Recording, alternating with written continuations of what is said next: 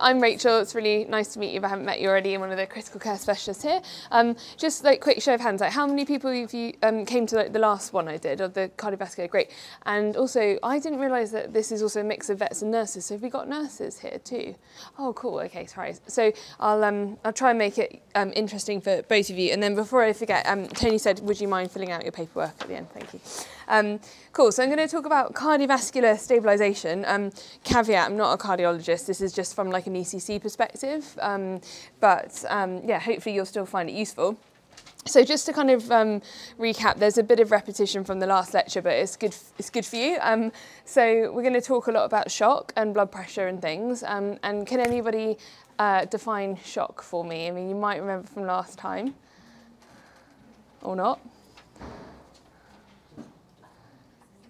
Just even throw out like an idea. Didn't someone say anything? No?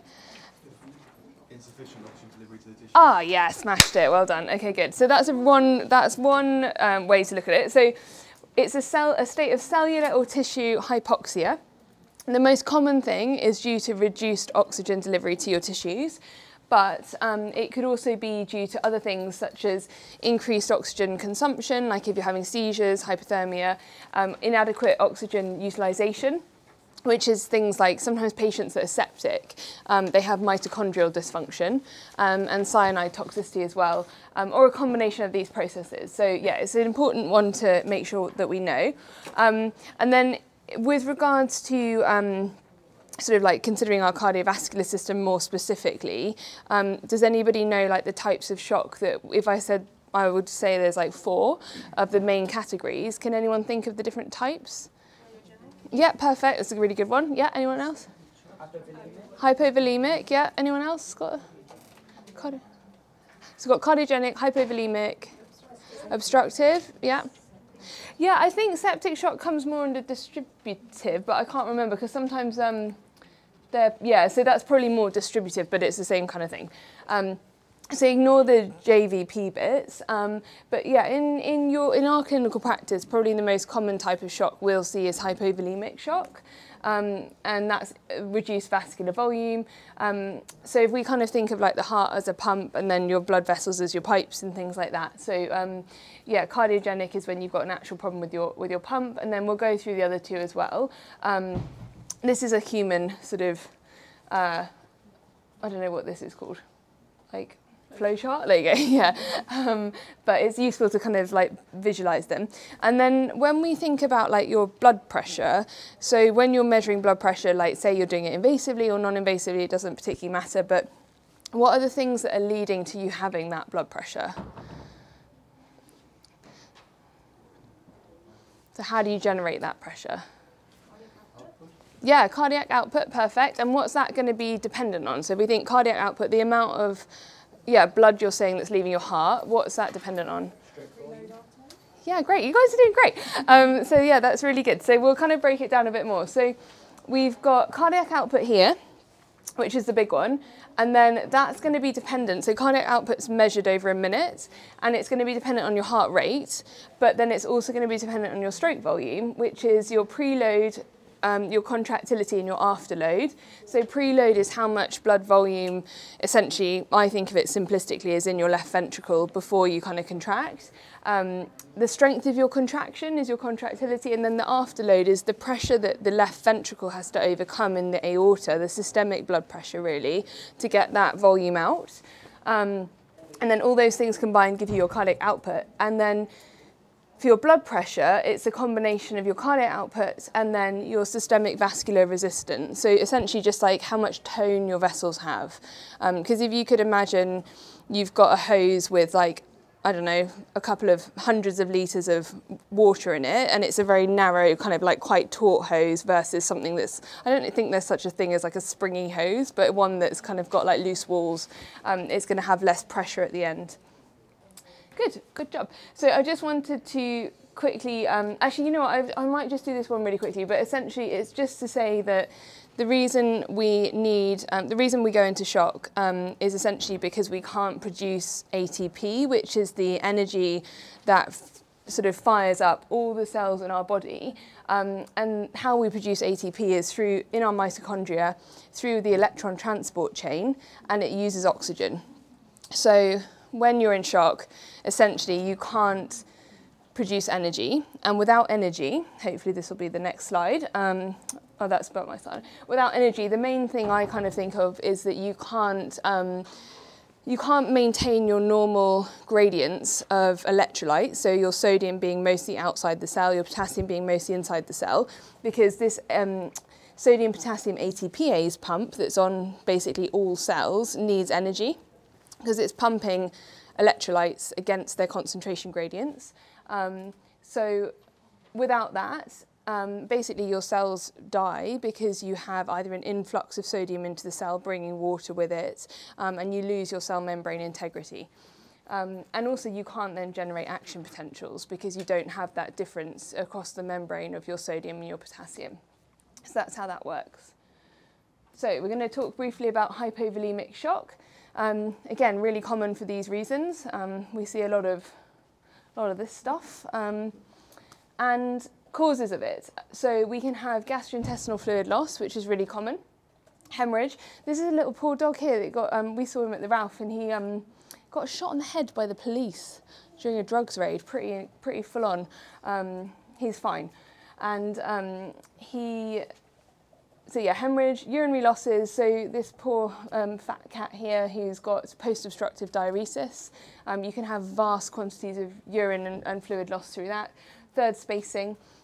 And then potentially inadequate water intake, which is like less common, but yeah, it does happen. So the one thing I kind of wanted to mention specifically is that with the gastrointestinal fluid loss, it's not always outwardly apparent. So I'm sure like you've all seen these horrible like hemorrhagic diarrhea syndrome cases, and you'll give them some fluid boluses and they might be stable for an hour or so, and then they become tachycardic, hypotensive again. You're like, well, what's happened?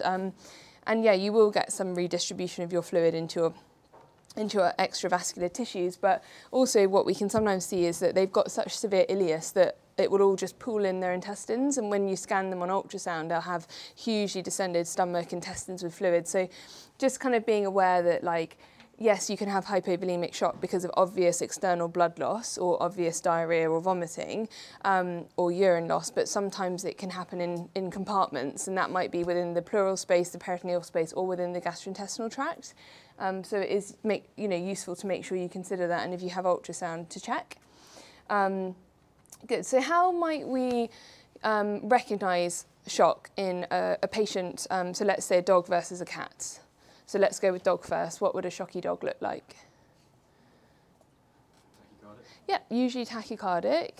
Although I suppose if it's going to be cardiogenic, it could be bradycardic as well. But yeah, typically if it's hypovolemic, it's usually going to be tachycardic. Yeah. Yeah, so if they're dehydrated, they might have tachymucous membranes. I always start when I'm trying to think about like describing the patient with like their mental status. So if they're in quite severe shock, they'll be like obtunded, they might be non-ambulatory. Usually tachycardic if it's hypovolemic. Very, very end stage. I've probably seen like 2 patients in the whole of like 10 years that have been so hypovolemic they've become bradycardic, and they're sort of peri-arrest. Hypotensive, cold extremities, all that sort of thing. And then what's the difference between cats and dogs in shock if we're specifically thinking about hypovolemic shock or potentially septic shock?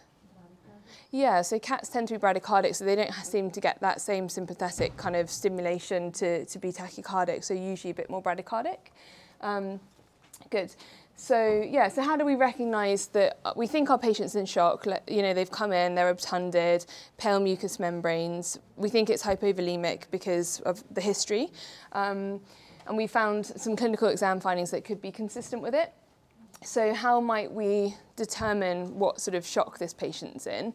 So looking at things like MDB just stands for like your minimum database. So information you might get would be things like your PCV and your total solids, which if you know that they're very hemoconcentrated, you could say, okay, potentially they've had some fluid loss. The lactate could be a bit high as well. Although do be careful with lactate because there's 2 different types of hyperlactatemia, so you can have type A and type B, and type B is not always dependent on perfusion, so it could be like liver dysfunction, drugs, other things. the one really useful thing, which we love when you guys do, is like, please weigh them every single time your patient comes in and record it, because it's super helpful for you and for us, because if we then see your cases, you know, like 2 weeks later and they've been in for a vaccination with you and they were 30 kilos and now they're coming into us and they've got severe vomiting and diarrhea and they're 27 kilos, then we can tell that they've lost 10% of their body weight. So they're probably acutely having that fluid loss. So they're probably like 10% dehydrated, hypovolemic. So it's really useful. We use weight all the time. And it's also quite helpful because then you can say, all right, I think you've lost 10% of your sort of volume and we need to replace that, and how often do we need, you know, like over what time frame, so maybe 24 hours if you're dehydrated. And then you have a weight to target, so you can weigh them and recheck them. And sorry, that's more for dehydration than shock. And then if I'm not sure a patient's in hypovolemic shock and I'm thinking, oh, I don't know, like maybe you're tachycardic because of pain or something else, then sometimes I'll do this fluid test, so like 5 and 5. So I'll give a 5 ml per kilo fluid bolus in 5 minutes. And essentially that will then tell me, do they respond to the fluid bolus positively? So did their blood pressure come up? Did their mentation improve? Are they a bit more sort of pink, and usually more like, does their heart rate drop and come down? And the reason I do that is that it gives me the opportunity to like try a fluid bolus without committing to quite a large volume, like 10 or 15 or 20 mils per kilo. Because if you got it wrong and say they're actually in cardiogenic shock rather than hypovolemic shock, then although a 5 mil per kilo bolus isn't the best thing you could do for them, it's not as bad as giving 10 or 20 mil per kilo. So you can kind of give it a little tester and see. And then the other thing, I mean, I love ultrasound, I said that last time. So if you've got an ultrasound and you're kind of trying to figure out, are they in hypovolemic shock? So in addition to your history, your bloods, you know, maybe a fluid responsive test that you can do, looking at their weight and how that might have changed. The other thing you can do is a little scan of the heart. So you don't have to be amazing at ultrasound for this. Just get a view of the left ventricle, and if you see the ventricle walls kissing or touching, then you can kind of get the impression that there's a loss of volume there. So that might also give you a bit of a bit more sort of confidence to build that picture of hypovolemic shock. Although be cautious, which I'm sure you know what I'm going to say, but you know, specifically in cats, hypertrophic cardiomyopathy, you won't really see that in dogs, but it can look like a sort of pseudo-hypertrophy. Well, it can look like their volume depletes when actually they've got a very large left atrium and their volume overloaded. So whenever I'm checking the left ventricle for volume, I will have a quick look at the left atrium just to make sure it's not massive, so that I can be reassured that the left ventricle's not just empty because there's so much tissue, there's not any space for the blood. And although I did say that cats tend to get HCM, there is a situation in dogs where you might actually see like left ventricular hypertrophy, and that would be if there was really, really chronic sort of hypertension and, you know, the heart was having to really push against a high afterload. So maybe a dog that had like a pheochromocytoma or really sort of something like that. Not very common, but it's just worth bearing that in mind. Yeah, so how do we resuscitate them? So when you identify your patients in hypovolemic shock, what kind of things do you do in your practice? Like if you were hooking them up to some fluids, what would you ask for? What would you say to your nurses? Or nurses, what do you get asked to do? Pardon? Yeah, but what are you going to say, like? Yeah, perfect. I mean, I love it if you say that. That's really good.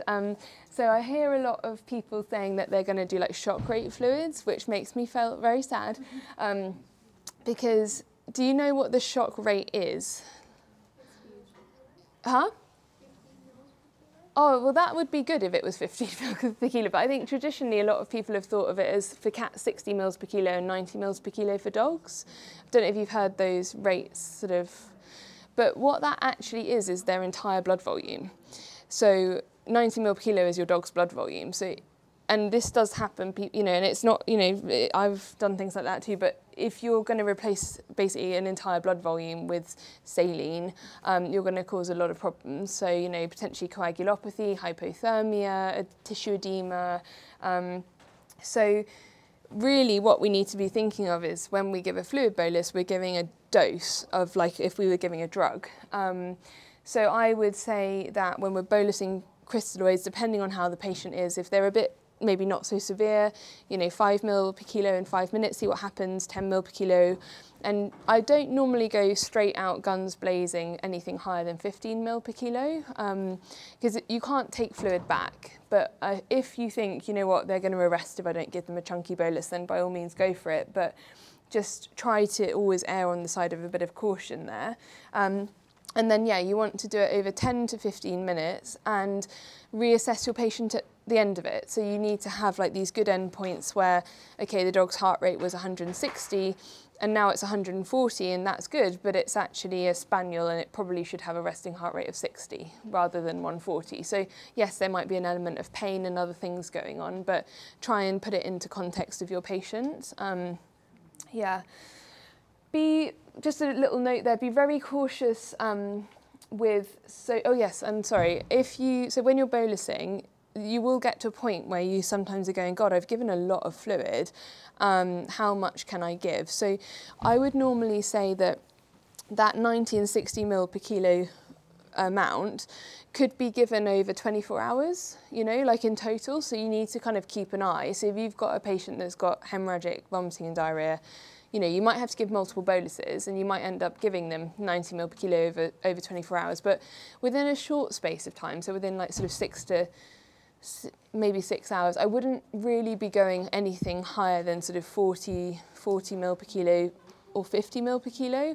I think if you're continuously bolusing this patient and they keep going back into shock, that's when, which we'll talk about in a minute, you might want to be thinking about, actually, do they need a bit of plasma or something that's not just a crystalloid, that's maybe got some coagulation factors in it, a little bit of protein and other things.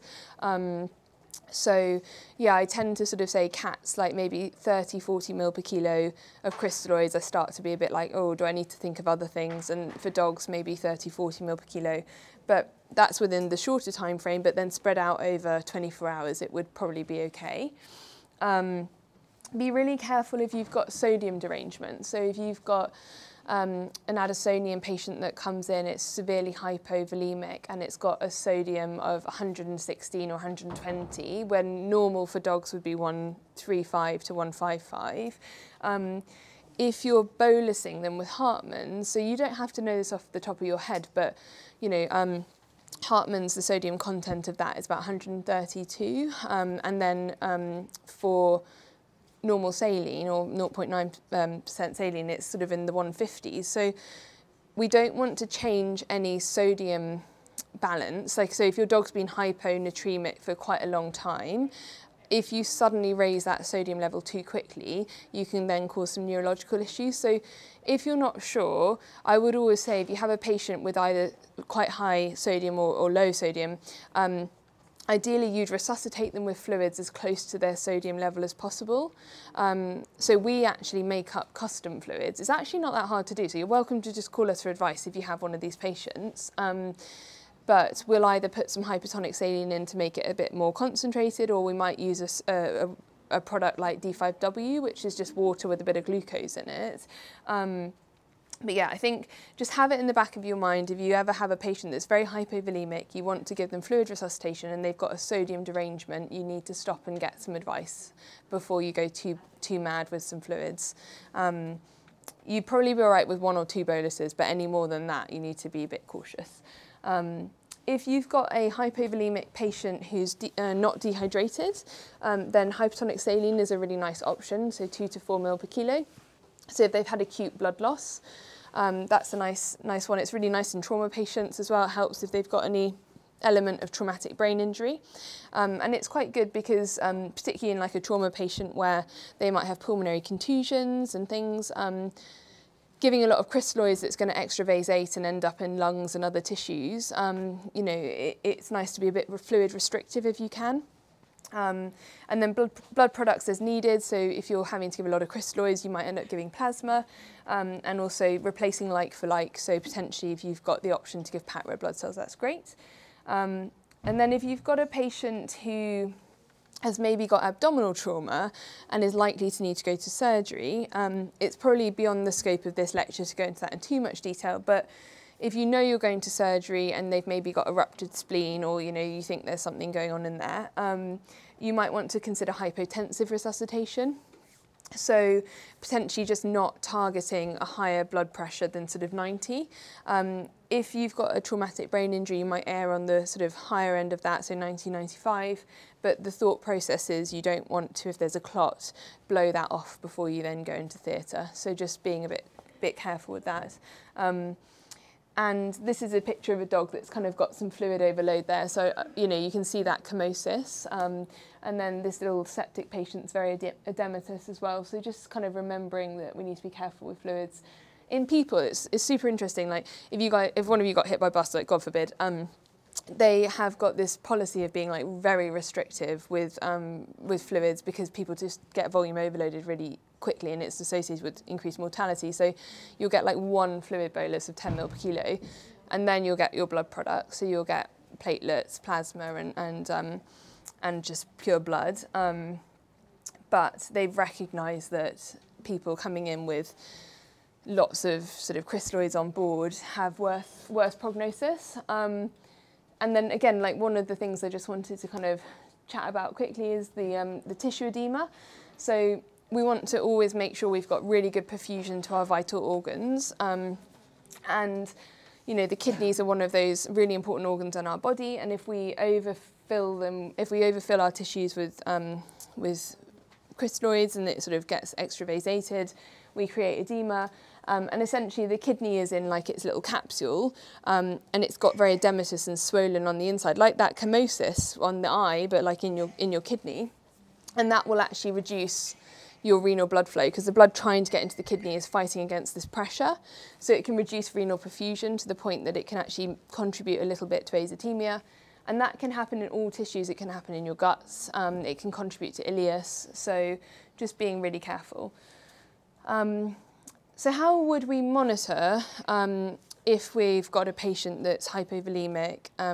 First of all, we've talked about their response, but how would we monitor like ongoing losses? What are the things, let's say it's not as simple as there was a bleeding spleen and you fixed it. Let's say we've got some vomiting diarrhea that's ongoing, or some, urinary losses. What kind of things could we look at? Like the urinary output. Yeah. Way. Yeah, perfect. And your patient as well. Yeah, that's great. That's a really good suggestion. So remembering these patients are very dynamic. So if you've got a parvo puppy or a hemorrhagic diarrhea syndrome dog, they might be stable 1 hour and then the next they're like on death's door because they've had huge losses. Or we've got a little dog with ITP. Actually, she did go home. Immune-mediated thrombocytopenia. And she would be fine, and then half an hour later have a big bleed and be very hypovolemic again. So just monitoring carefully.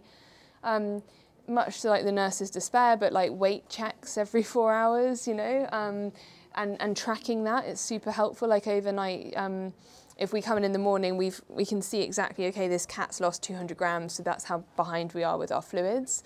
But remembering as well that you need to always weigh if they've not got a urinary catheter in either before or after they're walked, so it's kind of everyone's on the same page.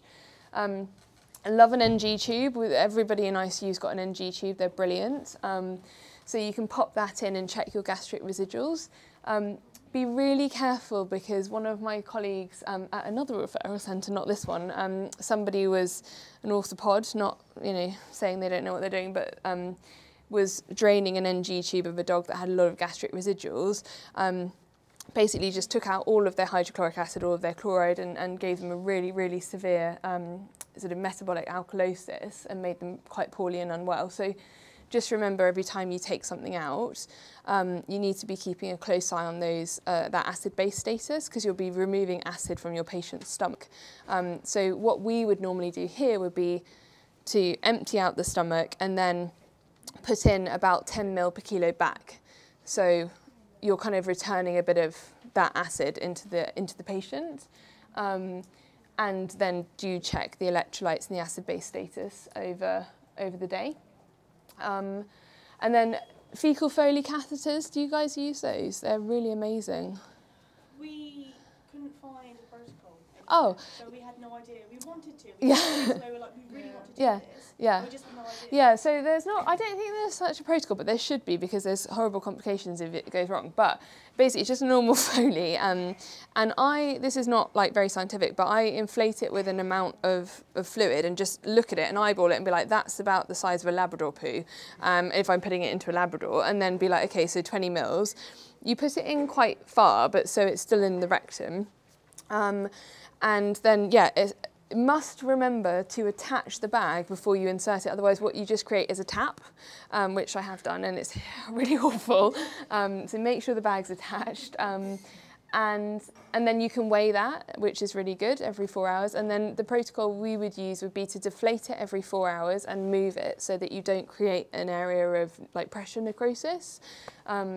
And just don't overinflate, because there is some complications reported of people causing necrosis and you know, the guts then breaking down. But yeah, it's brilliant for that. So if you've, and obviously we want a urinary catheter if they've got big urinary out losses as well. And I think, you know, sometimes these patients might be producing absolutely mad volumes or losing volumes. You know, sometimes cats post-obstructive diuresis, 10 ml per kilo per hour. So until I've got like a pattern of what their outs are, I might say, actually, we need ins and outs every hour. And then I'm like, okay, over the last 4 hours, you've roughly been having this amount of outs, so I know what my fluid balance is going to be. And although it might seem scary to have a patient on 10 ml per kilo per hour Hartmann's, that's quite a lot, if that's what they're producing, you're good. But you just need to make sure that you're balancing that. And remembering as well other places where these losses could be occurring too. But as many outs as you can measure, the better you can be with your prescription of fluids. And then plasma transfusion. So we don't use this really for raising albumin. I think most people kind of are familiar with that now. It doesn't really achieve that. So you would have to give your patient 20 to 30 mils per kilo to raise the albumin by like 0.5 of a gram per deciliter. So it's like nothing. But the things it is good for is that it does sort of stay in the vasculature a little bit better. It doesn't extravasate as much as your crystalloids do, because you give a bolus of crystalloids and within, you know, quite a short space of time, the majority of it has moved out into your interstitium. It contains coagulation factors, which is great because the more fluids you give, the more you dilute those coagulation factors. It helps to preserve the endothelial glycocalyx, which is the kind of furry lining of your vessels, and you know that is very important in clotting and in, you know, the sort of movement of blood in a smooth way. But the thing to remember is that it is immunogenic, so you can have some reactions with it. So you need to sort of treat it as if you were giving a blood transfusion, do it nice and slow. And I would be reaching for plasma probably in a dog who, during quite a short space of time in resuscitation, had needed 40 ml per kilo of crystalloids and was continuing to have a lot of losses. It would be a good option. So we had a septic patient last night who had 50, 60 ml per kilo fluid resuscitation since admission. So I think it was maybe 4 hours, and then during surgery. And then he, after that, because that was quite a lot, got some units of plasma overnight. So that would be kind of like how we'd work it. Cool, and I think that's mostly it for the hypovolemic shock. I don't know if anyone's got any specific questions on that, but if not, we can kind of circle back to it. But yeah, just remembering that dehydration and hypovolemia are really different. So hypovolemia needs to be addressed really quickly within 15, 20 minutes if you can, or you know, it might be you have to do multiple steps to get them back to being normovolemic, but you want that sorted quickly and you want to be on it quickly because that's life-threatening. But dehydration, we can then correct over a slightly slower period of time, maybe 24, 48 hours. So that's kind of the take home to that. You know what, I have literally in my whole career, like never used a colloid. So I haven't. I've used albumin twice, and that was like, they both died, but not because of the albumin, because that's how sick they were. But normally I can get away with crystalloids, plasma, and some norepinephrine or something like that. But I think the research in people telling us that it contributes to acute kidney injury, and also the potential for coagulopathy as well. I just don't seem to need it. So don't know, I just don't, but yeah, everyone's different. Yeah, I think, yeah, I kind of prefer plasma really, but if you don't have it, I guess you could, but just be aware of like limitations really, yeah. Cool, and then we'll probably whiz through these a little bit quicker because they're not as common, but we're going to talk about cardiogenic shock. So, how do we recognise a patient is in cardiogenic shock? So we've got our patient that's come in shock. We don't think it's hypovolemic, so we've got to think about the other options. So recognition, so they might have arrhythmias, a murmur or a gallop in cats. A gallop is more common. And then we might see that they've got reduced systolic function. So again, I'm not a cardiologist and I'm really not able to do a full heart scan, but I can certainly look at a heart and see subjectively what the contractility looks like. So if they're going to be in cardiogenic shock because of a reduction in their systolic function, it's not going to be subtle. Like none of the ECC things are particularly subtle. So you can have a look and sort of be like, okay, is the heart just doing that? In which case we need to, think about a treatment option. Some people have troponin to measure in practice, so if you've got it, it's quite a nice thing to sort of say, okay, actually there is some myocardial damage. You might not, we don't always do it. And then the other thing that's really important is to realise that your patient's got an adequate volume status, or they might even be like hypervolemic, maybe if they've had like long-standing cardiac disease, but because it allows you to rule out that hypovolemia. And then we can also look at an ECG too. So, the types of cardiogenic shock. So, bradyarrhythmias, certainly, if you've got a very slow heart rate, that can certainly cause a reduction in your cardiac output and your tissue perfusion. And things that can cause that, so hypoglycemia, hypercalcemia, why have I written that twice? Hypo or hypercalcemia. Toxicity, so with beta blockers or calcium channel blockers, and that might be something that if you've got a person at home who's elderly, they might be on these medications and maybe the dog has got into them. And then probably I would say a little bit more commonly would be like the sinoatrial or AV nodal disease. So it might be a slightly older patient maybe that's got a bit of like cardiac disease and fibrosis potentially.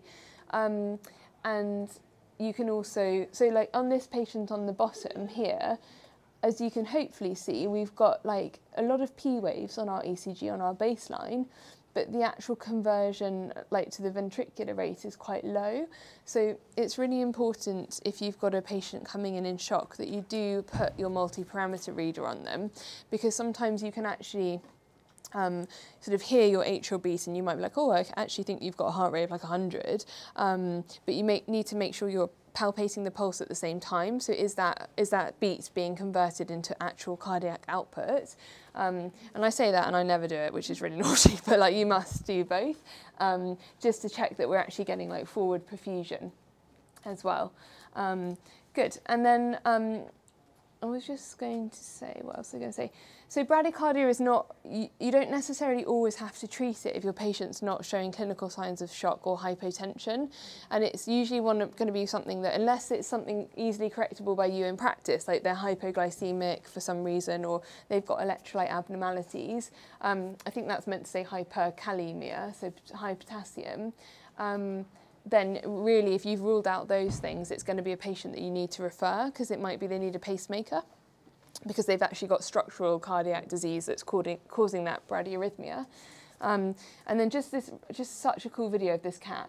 So this cat presented when I was at the RVC for a neuroconsult, because they thought it had been having seizures. But if you watch this ECG, I just love it, and look at the cat's face as well. So in a second, it's just absolute asystole. And the cat, like, no heartbeat. Look at it, and it's just like, oh, I feel a bit weird. I just feel really weird. And isn't that so cool? And that's all it does, and its heart stops for like almost a minute or something. I know, I love it. It's such a little champ. So this little cat got a pacemaker and did really well. So I think just remembering that cats, if they've got these neurological signs, it could be something like this. And also with dogs, particularly if they have like syncopal episodes in exercise, fine, but they can also sometimes have, at rest when they're asleep, they can have some issues too. So I think just expect the unexpected with them. It's just like such a weird, I love this fact. Oh dear, amazing. It's like, I just feel weird. Right, how do I change the thing? So yeah, treating a bradyarrhythmia. So first of all, we need to recognise that it's present. So we recognise the shock, and then we get the heart rate and we check the pulses and we do our ECG, and we either determine that there's like an absolute, you know, you might have, for example, no atrial contractions, or you might have atrial contractions that are not being conducted through your AV node to your ventricles. So treat any electrolyte abnormalities, treat hypoglycemia. If your patient's hypoglycemic or has electrolyte abnormalities, obviously they've got other illness going on. So you need to think, are you septic? Did someone give you too much insulin? Have you got a urethral obstruction? Like, what's happening? And then you need to be a bit cautious when you're treating them about your drug choices. So if your patient is bradyarrhythmic, you don't really want to be giving them drugs that are going to contribute to that even more. So like, you wouldn't give them dexmedetomidine, and you try not to give them opioids as well. The reason being is that on your heart, so we've got the cardiomyocyte on the right there. So you can kind of ignore all of the bit in the middle really, but the sympathetic innervation of the heart is going to be predominantly beta 1, which is going to kind of cause your heart to beat. And that's going to be norepinephrine, epinephrine, that are your kind of catecholamines that will cause that. And then the parasympathetic innervation is acetylcholine mediated, and that's on your muscarinic 2 receptors. And I only found this out recently because I just was like, why do opioids make your patient bradycardic? It's annoying and no one seems to know the answer. And I Googled it, and the humans knew the answer. But essentially, opioids can inhibit your acetylcholine esterases, which are your enzymes that will break down acetylcholine at your sort of synapses. So essentially, they just mean like when you give a methadone bolus, it stops that acetylcholine from being broken down. So there's more acetylcholine available to then bind onto your muscarinic receptors, which has that negative effect on your heart rate.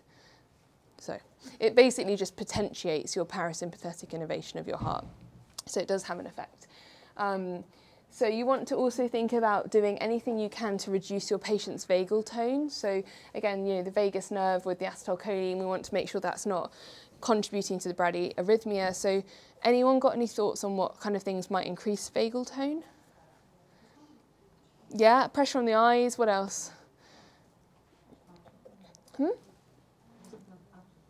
Yeah, oh, sorry. So, you could give atropine. We'll do that in a minute. But the other thing would be, like, no jugular pressure, if they've got a full bladder, if they're vomiting. You know, sometimes we say patients can, like, vagal and die when they've got high vagal tone anyway, and then they have a big vomit or something. So trying to, like, maybe give meropitant, empty the bladder, or that kind of thing. And then if they're hemodynamically unstable, then you could give something that's an anticholinergic. So you could give your atropine, and you can see if there's a response to that. So we would say there's a response if you have a heart rate increase by 50% in sort of 5 to 10 minutes or so. And then if none of these things are kind of working for you, you might have some structural cardiac disease, or maybe they've eaten a sort of a toxin that actually needs time to kind of be processed out of their body, or like one of your sort of client's medications, then they might need either temporary or permanent pacing, which would be a referral thing. So we could do temporary via like a sort of transvenous route, or you can also do permanent pacing, but that's a cardiology thing. So yeah, so I think just with bradyarrhythmias, just remember, like, when you have that patient come in shock, you're assessing for all of these things concurrently. So like a shocky patient, just whack an ECG on them while you auscultate them, and then you're looking at the heart and you're looking for contractility and you're looking for volume status, and you're kind of filtering out in your brain, okay, this is actually looking more cardiogenic versus hypovolemic. And then on the other side, we've got these tachyarrhythmias, which can also cause a cardiogenic shock. So we can have a sinus tachycardia, which is when the heart rate is within the physiological range for the species. Supraventricular tachycardia, so that's coming from sort of above the ventricles. So you can have premature contractions. You can have a supraventricular tachycardia coming from the SA node. And you can also have atrial fibrillation. And then we can have ventricular tachycardias, which is when your ventricles are doing their own thing. So you can have VPCs. Accelerated idioventricular rhythms, which basically is usually like a ventricular tachycardia, but it's less than 160 and it's quite regular. Ventricular tachycardia, and then not a good thing, ventricular fibrillation, which is going to kill you quick.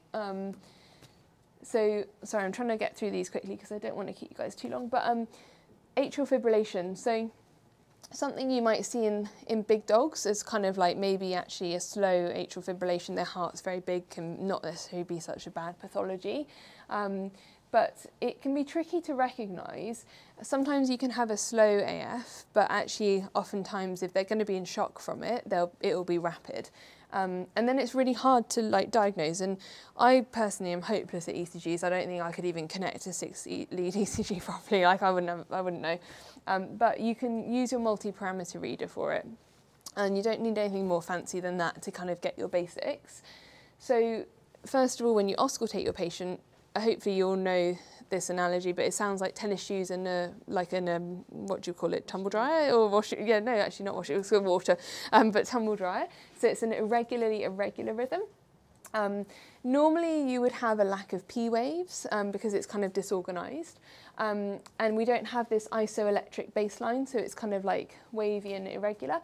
And then the thing that I find the most useful is that you know you've got atrial fibrillation when you've got an irregular RR interval. So I'll get a piece of paper and I'll put it like here, for example, and I'll do that on the screen of the multi-parameter reader, and I'll draw 2 lines, and then I'll just go along and check and compare and be like, oh, actually, no, that one's longer, that one's shorter, that one's longer. So it kind of gives you that visual of comparing those RR intervals, and if they're all irregular, then you know you've probably got atrial fibrillation. You might be thinking, well, if I can hear it, then I know it's that. But actually, when you've got a blooming great big St. Bernard that's coming in that's panty and it's got loads of fur and it's fat and you're trying to auscultate the heart, it's so hard. But putting on your ECG and just doing that check can be really helpful. And then in terms of treatment, so I'm not sure many of you would have diltiazem, but essentially what we're normally trying to do is we've got all these sort of ectopic foci in the atria firing off randomly, and they're all getting conducted through the AV node really quickly, and they're setting off the ventricles. So we want to kind of put like a blockade in. We want some bouncers there being like, whoa, you all can't come through at the same time. So that's what diltiazem will do. It basically will slow down conduction through the AV node, and that's like the way we achieve rate control. So we don't necessarily stop all these things firing off. You might still have a very high atrial rate, but it's not going to be converted into a very high ventricular rate. And the reason that this can cause cardiogenic shock is because if your ventricles are going like super quick all the time, there's not that time for them to relax and fill with blood, and so you don't get your good stroke volume because you don't have that preload essentially. And then there's some other bits about how it can affect the heart, which I'll talk to you about in a second. But the main thing is just to be able to recognise that that's what's going on, because if you've got a patient in atrial fibrillation, you sort of saying, oh, I think you're actually hypovolemic because, you know, you're in shock and actually your heart looks quite empty because it's going like the clappers, and giving like multiple fluid boluses and not really getting anywhere is not going to be that helpful. So you're kind of using your ECG to filter things out, using small volumes of fluids to assess the response is going to help you a lot. So supraventricular tachycardias are not really that common, but it's basically a rapid sinus rhythm, so it's usually coming from the sinus node and it's firing, and it can be due to different things, heart disease, electrolyte drugs and toxins, often accessory pathways. So essentially, this is something that Labradors can get. It's a bit more common in Labradors, but essentially what can happen is that the ventricle and the atria are kind of connected by an accessory pathway, so it'll go down through the middle, back round, and just do a little shortcut loop and just keep firing and keep going round. So it's a difficult one to diagnose. I think I struggle with them as well, to be honest, but you're going to have a narrow sort of complex. It's not going to look like it's coming from the ventricle because actually it is originating from the sinus node. You know, you might actually see the heart looks a bit underfilled because it's contracting so quickly it's difficult to see, but they're not really going to respond to your test of your fluid bolus. And actually once your heart rate in a dog is over 220, you know it has to be an arrhythmia because it's outside of that normal physiological range. So that's honing you in to the fact that it's probably not going to be hypovolemia, because even the most hypovolemic dog couldn't get its heart rate over 220. So I think, again, like ruling a few things out, and then if you get to the point where you think, oh gosh, could this be supraventricular tachycardia, then that's really when it needs to be referred. But just being aware of that as a kind of option. And you can try a vagal manoeuvre. You won't have diltiazem, I wouldn't have thought, or esmolol. But if you feel like it's not likely to be any of the other things we've discussed, then a vagal manoeuvre could be something you can try and see if there's any response to that. So either pushing on the eye or on the carotids and the jugular. And then ventricular tachycardia, which I'm sure you see all the time. So we can have, in dogs, it's usually a rate over 160, and in cats it can be over 240. And we can classify it as either sustained, so if it's going on for longer than 30 seconds, or non-sustained, and paroxysmal if it's terminated really quickly and spontaneously. So you might still have P waves, but they're not, because the atria, this SA node is still probably firing, but it's not kind of being converted into an organised ventricular contraction. So you'll have this wide and bizarre appearance to your QRSs. And then sometimes you can also get, I don't know if I've got an R on T phenomenon here, but essentially, I don't think I do. But if you have finishing a complex and then suddenly it sort of fires off immediately afterwards, people get a bit sort of like, oh gosh, like worried about that, because it could predispose them to ventricular fibrillation. So usually we do want to treat a ventricular tachycardia. And what kind of options do you have for that in practice? Yeah, lidocaine, so like 2 to 4 mg per kg lidocaine. Usually in dogs we wouldn't really go above sort of 6 to 8 mg per kg, and we can start to worry about lidocaine toxicity. I've only had to give lidocaine to a cat like twice, I think, and I think because they're much more sensitive to it. So I think we actually gave like 0.25 mg per kg and then went up and 0.5 in total mg per kg. But you have to go really slowly with that and be very cautious. Just remember, in case you do start to get neurological symptoms for any lidocaine-related toxicity, that intralipid is a really good treatment. It will sort it right out for you. And I'll come back to something about cats. So the clinical consequences of tachycardia. So just to kind of whiz through this, a couple of things. So we've got decreased cardiac output. So when we have atrial fibrillation, your atria do actually contract, and they contribute to filling your ventricles more, in addition to just gravitational flow. So a loss of atrial contraction in a sort of organised way will reduce ventricular filling by 20% approximately. And then also we've just got, if we've got very, very high heart rate, we've got a reduced diastolic filling time.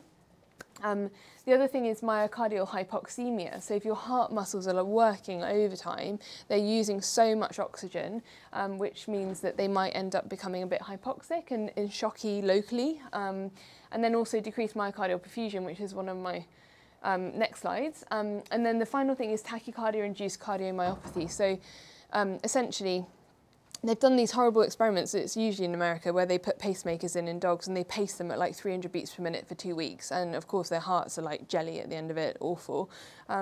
But just to be aware of it, particularly in Labradors, if you get a dog come in that's got what looks like a DCM heart, so it's quite thin-walled and it's like the systolic function doesn't look very good. Yeah, it could be DCM, but it could also be that they've had a heart rate of over 200 for a couple of weeks or so. And actually they've got an accessory pathway, and so actually you can do ablation for that, so you can kind of go in and like ablate that accessory pathway, and then the heart can remodel and kind of get back to normal again. So I wouldn't put a dog to sleep purely based on my view of the heart being like, oh, it's DCM. Like, definitely get a cardiologist to check that for you, because it could be this accessory pathway causing a tachycardia-induced cardiomyopathy. And then also, how would you tell that? Well, cardiologists would tell that, yeah. And I think they would do that probably through looking at an ECG to see, because you can get some certain changes on like a 6-lead ECG that will give you an indication that there might be an accessory pathway. And then maybe some stuff from their scan, but I'm not sure. But I think it is something that, and they might also perhaps if it's like a non-classic breed, be a bit more cautious about checking all the different parts of the ECG lead and stuff. But yeah, they have a way to know. I don't know. And then this is something I find super interesting. So why does diastolic time matter so much? And it's also important in CPR. So when you're doing CPR, you know, you do your compression down, that's great, but you always have to make sure you let the chest recoil in between so you get a good diastolic fill. And the reason is that your coronary arteries are like behind your aorta. So if you can see them there. So when we have systole, the aortic valves open up and they kind of block those coronary arteries. And during diastole, when those aortic valves close, the blood in the aorta kind of whooshes back and it perfuses the coronary arteries. So diastolic time is really important because that is the time when the heart is perfused. And systole is when the body is perfused. So when we have a tachycardia, your heart will spend less time in diastole, so then you're going to have less myocardial perfusion, and it's working really hard as well, so it's causing damage. So you can imagine if that's chronic, that's really going to cause a lot of issues for you. So when we're thinking about treating tachyarrhythmias, so we need to treat any non-cardiac causes, so electrolyte derangement, anemia, hypoxemia as well. So try all of those things. And again, consider our drug choices. So, you know, maybe, I don't know if you guys have like norepinephrine and epinephrine and things, but, you know, avoid anything that could be sort of stimulatory of your beta-1s. So, you know, even things like terbutaline potentially could as well. And then the mainstay is going to be your antiarrhythmic drug, so lidocaine. We sometimes use magnesium for like refractory ventricular arrhythmias, but lidocaine's usually the one to use. If you've got an AIVR, so accelerated idioventricular rhythm, so it's less than 160, and it's not affecting blood pressure, then I'm not that fussed about treating it. I think people get quite worried about them. It can just be because your heart's a bit unsettled and a bit unhappy, you know, if they've maybe had a splenectomy. See if there's other things you can do to help them a bit as well. So it might be a bit of oxygen might help if they're a bit hypoxemic. It might be that they need a bit of blood, maybe they need a bit of volume. So it's not always just lidocaine. It can be multifactorial things, like they might be in pain, they might have a bit of a high sympathetic drive. So just seeing if there's anything you can do to make them more comfortable, even taking them out for a pee, that can all help. And then just a sort of warning with both cats and dogs. So when you get a wide complex tachycardia, so if you were to look at this, you would say, okay, those complexes look wide and bizarre. I think they're ventricular in origin rather than coming from the sinoatrial node where we'd expect tall and narrow complexes. But if you kind of imagine your PQRS-T, when we have severe hyperkalemia, the first thing that goes is your P wave normally, and you get atrial standstill. You can get tall tented T waves, and then you get widening of your QRS. So this patient actually, and I've got loads of like good videos from other cases, actually was really hyperkalemic, and essentially it's just got to the point where it looks like a VTAC. So if you were to give lidocaine to a patient like this, you could potentially cause a cardiac arrest, essentially because the lidocaine will work on inactivated sodium channels a bit more, and when you've got this sort of hyperkalemia, you've already got depolarization of your resting membrane potential, so you've got more inactivated sodium channels because you're hyperkalemic, and then you give lidocaine, it inactivates and it has a bit of action on them. Long story short, you want to try to avoid giving lidocaine to a patient that's markedly hyperkalemic, because what you'll find is actually this is not a ventricular rhythm, it's a sinus rhythm, but it's wide and bizarre because of the hyperkalemia. So I think if you know you've got a dog that doesn't have an AKI and it doesn't have a urethral obstruction and it's got that appearance to it, probably, yeah, fine, give it some lidocaine, but try and pull some bloods really quickly and just check that there's not a hyperkalemia, particularly in your cats. And what would you do actually if you had a rhythm like this and you checked and its potassium was 8 or 9? What was the option for you? Someone said it? Something that will work quicker? Someone said something like that? Calcium gluconate, yeah. So you want to give that, and again, I won't go into detail, but that will just protect the heart from the effects of the hypokalemia. Gives you about 20-30 minutes to then try to bring down your potassium, and either through giving them glucose to get some endogenous insulin release, or giving a little tiny dose of insulin followed up by a glucose CRI. Terbutaline actually can drive potassium into the cells, and then relieving a urethral obstruction. But you want to be going for calcium if you have that and it's hypokalemia. Cool. And then we've got just it's a lot of detail. Reduce systolic function. So don't worry about calculating your fractional shortening. It's not something that I would do in practice, but have a little look. So if you've got a patient in shock, then do have a look to see how the heart's contracting. And some of these patients can be like super dynamic. So like you might have a parvo puppy who is, volume loss everywhere.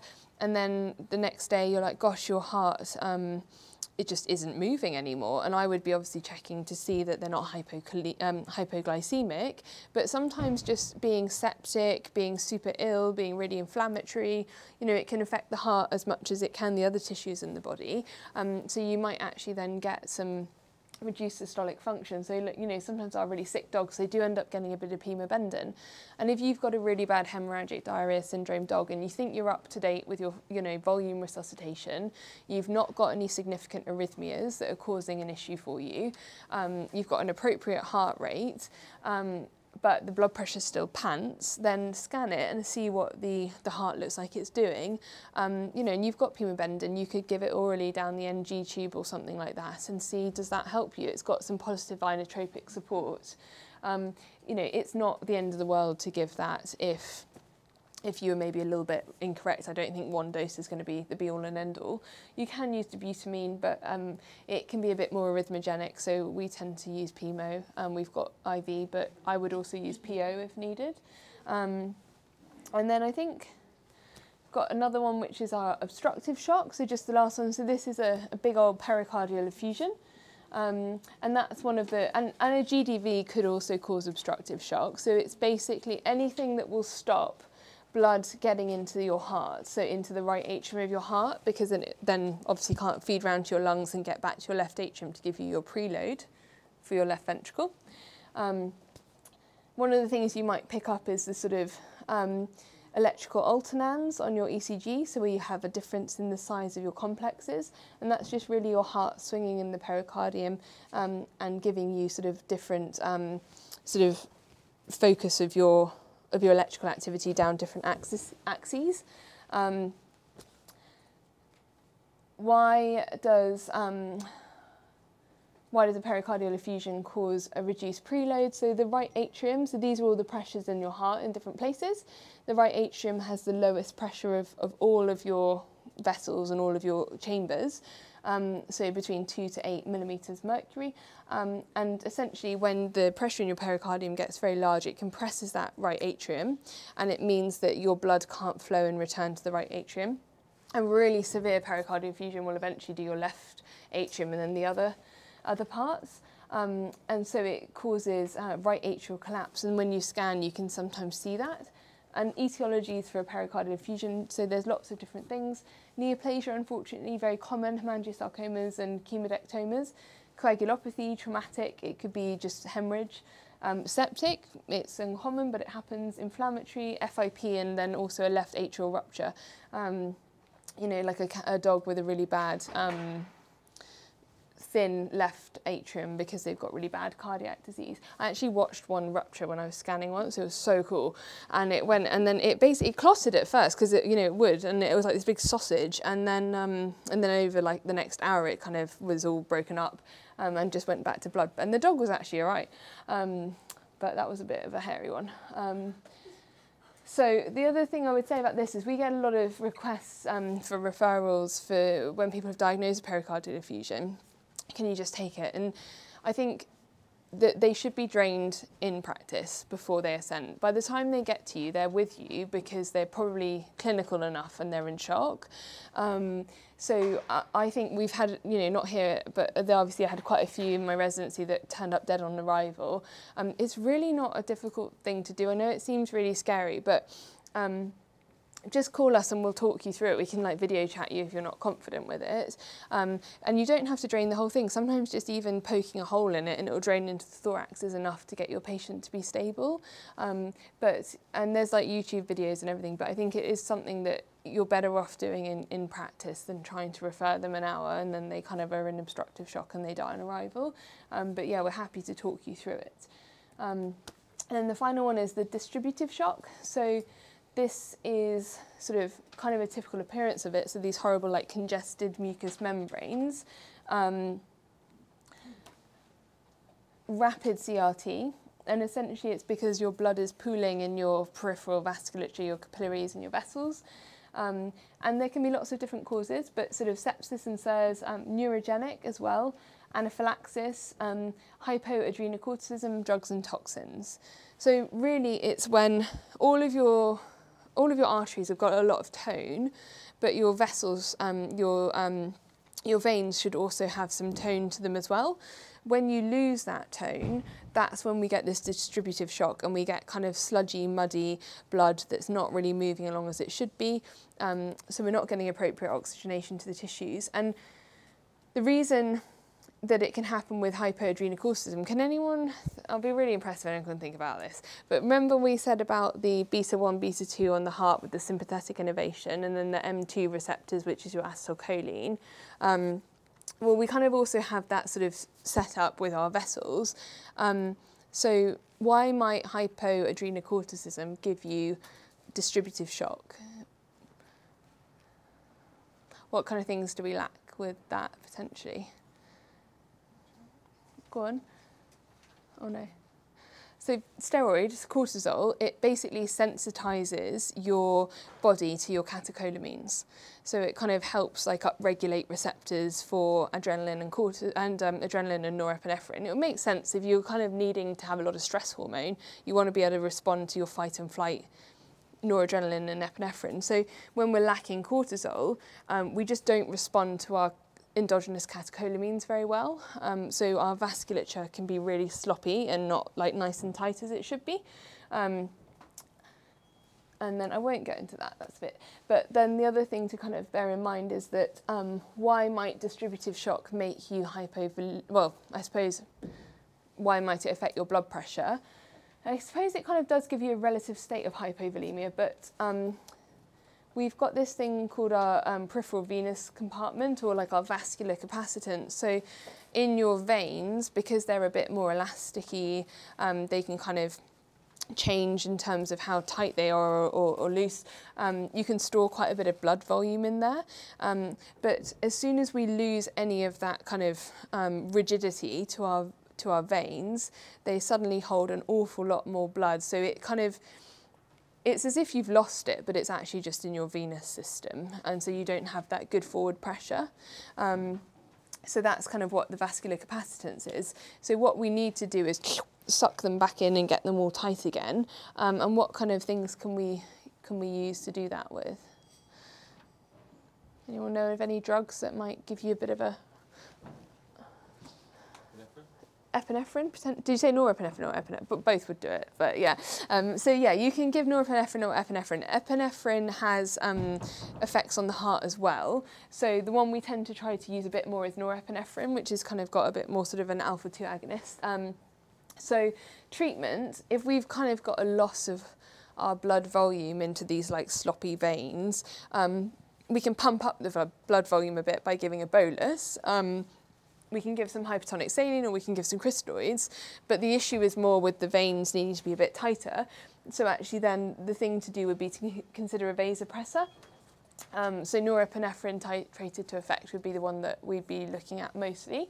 And then, yeah, I don't think you would have that in practice, would you? Would you have norepinephrine? No, but you could definitely do, with the distributive shock ones, you could definitely do crystalloids and hypertonic. You can just give them more volume. but you might be in a bit of a losing battle with that, and that might be again a referral case because they might need some more catecholamine support. If it's a patient that's been diagnosed with Addison's, then actually giving a steroid like either hydrocortisone or dexamethasone might help that resolve more quickly. But if it's a septic patient, they would probably need to be referred. And then the final one is just anaphylaxis, just a little caveat. So how we would recognise it, so very acute onset. Cats tend to get dyspnea, they're more affected in their sort of airways. Dogs, gastrointestinal signs, a bit of vomiting and diarrhoea. Tachycardia, refractory hypotension, hemoabdomen can happen as well. And that's really because you kind of get this histamine release from the guts into the kind of portal system. It causes basically diapedesis and sort of loss of blood from your liver into your abdomen. Gallbladder wall edema, and then usually markedly elevated ALT, and the rest is kind of normal. And the reason I just mentioned that is that in anaphylaxis we need lots of sort of different types of support. So we need increased heart rate and contractility, and we need good blood pressure, and we also need to have some bronchodilation. So if we look at epinephrine here, it acts on beta 1, which is going to give you more sort of cardiac contractility and also like increase your heart rate a bit. Beta 2, which is going to do some bronchial dilation, and then alpha 1, alpha 2, so that's going to give us some vasoconstriction. So the norepinephrine doesn't really do so much beta 1, it doesn't really do any beta 2, so the catecholamine of choice if you have a patient with anaphylaxis would be epinephrine or adrenaline, just to kind of give you that difference. And then only another slide to go, I think. Sorry, you're being very good. So let's just say you've still got this patient that's got horrible blood pressure and you're not really sure what to do with it. So this is where you have to consider a few other bits and pieces. So your pH as well, which I don't know if many of you will have the option to sort of check your pH, but certainly metabolic acidosis or respiratory acidosis can cause vasodilation. It can affect your heart, your contractility, checking if your potassium needs to be titrated. So this might be really marginal gains. So like you've got a septic patient, they've got a bit of an acute kidney injury, their potassium's a bit high. Can we get that to be normal? Sometimes if a patient, I've thrown everything at them, they're on lots of fluids, they've had their plasma, they've had some blood products, they've got some pemobendin on board, I still can't get a good blood pressure, they've got some norepinephrine on board, then if their calcium's a bit low, I might give them some calcium, even if I wouldn't normally treat it from a hypocalcemia point of view, just because calcium contributes to giving you some vascular tone, just because of its role in like muscle contraction. So you might do that, making sure you've got an appropriate blood glucose. Cats as well, I just wanted to mention that an anemic cat is often hypotensive. I don't know why, but you know, maybe actually they do need a transfusion rather than just more fluids. And then considering other things you can try and titrate, so like hypoxemia, and then any reversal of any sedative or anaesthetic agents as well. And then finally, just to say, no one dies without steroids. It is true. I think so. We can have this thing called critical illness related corticosteroid insufficiency, or CIRCI, and this is more for your patients that have been very poorly for quite a while, or they're septic, or they're very sick, or if they've got hypoadrenocorticism, or potentially if they've got some anaphylaxis as well, you might want to consider a steroid. So the thing it does that's useful is it increases the number and the sensitivity of your adrenergic receptors. So in a very hypotensive patient, it will increase your alpha 2, alpha 1 receptors, the sensitivity of them to the catecholamines, norepinephrine, epinephrine, and the number. And it also will inhibit the inducible form of nitric oxide. So sorry, I know this is a bit more complicated, but your endothelium will release nitric oxide if you're septic or, you know, inflamed, or there's any damage to the endothelium, which might even occur just if you've got, you know, horrible inflammation from hemorrhagic diarrhea syndrome. And actually sometimes steroids will help to kind of inhibit that nitric oxide from being produced, and nitric oxide is a very potent vasodilator. So usually it's not something I would be saying to you guys, like don't reach for steroids in your bog standard hemorrhagic diarrhea syndrome case, but in a dog that's hypotensive, it's refractory to all kind of options, then sometimes we do put those really sick patients on a hydrocortisone CRI at a referral setting. So I think, yeah, don't be doing that probably without ruling out all these other bits and pieces, but just to be aware that it is an option. Yeah, and I think, and then the best dog that ever lived. Is there any questions?